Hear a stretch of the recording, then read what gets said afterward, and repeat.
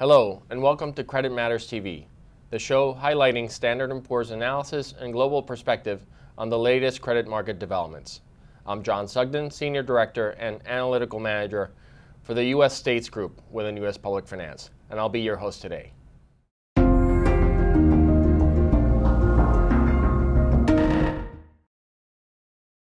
On July 10th, we released our 2013 U.S. State Debt Report titled, "Despite Large Infrastructure Needs, Debt Issuance Remains Muted," related to U.S. state debt levels. Joining me today is Henry Henderson, the author of the report and a director in our U.S. States Group. Henry, welcome to the show. Thanks, John. Henry, very interesting article. So why don't you start and tell us what is S&P's overall view of U.S. state debt levels?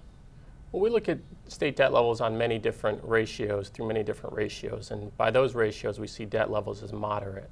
For example, the carrying charge of debt service expenditures to the budget is less than 4% for the median for states, and overall we feel that states are not laboring under unbearable debt burdens. Very good. Yeah, so 4% I think is manageable. So what are some of the trends that your report highlights? Well, for example, we looked at the aggregate debt levels for all state debt, and by that measurement, aggregate state debt was only up 3% from 2011 to fiscal 2012. And while there was a significant increase in debt issuance in 2012 from 2011, the majority of that was for refundings and therefore did not result in an increase in net debt levels. Okay, and I think there were some mention also that there were some large issuers that also might have some large issues related to unemployment compensation bonds that were pretty significant, and that also contributed to that 3% increase. Very, very interesting. How does debt issuance in 2012 compare to debt issuance in 2011? Well, 2010 was a record year, and so therefore 2011 came down a bit. 2010, there was a lot of issuance due to the taxable Build America bonds. And we feel that in 2012, debt issuance returned to a more average level. Right, yeah, so I remember that people were rushing to the market to get the benefit of the Build America bonds in 2010, so that what you're saying is it muted 2011 issuance. Exactly. Okay, very good.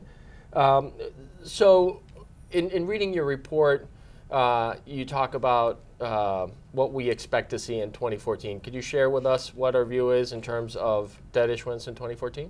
Sure. We feel that debt issuance in 2014 will remain muted. We feel that there are significant pressures on state budgets, significant demands to restore services, to increase pension and health care funding, and that these type of pressures will result in muted debt issuance in 2014. We feel that there's less of an appetite for debt issuance in 2014 in the current environment. Great. Well, thank you, Henry, for sharing your insights on this report. This concludes our segment of CMTV. Thank you for watching.